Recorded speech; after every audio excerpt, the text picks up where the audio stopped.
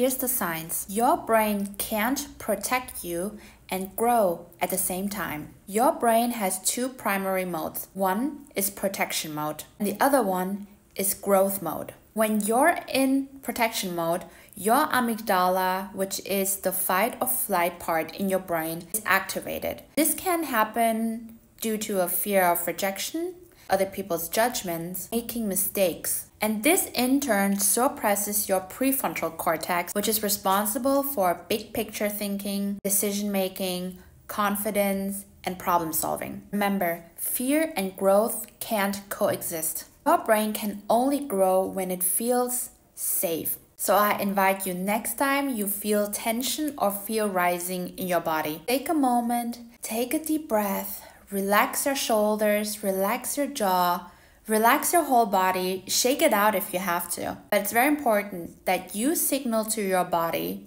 that you're safe, and you signal to your nervous system that you're safe. This will unlock your prefrontal cortex again, and you can show up as your most confident and smartest version of yourself.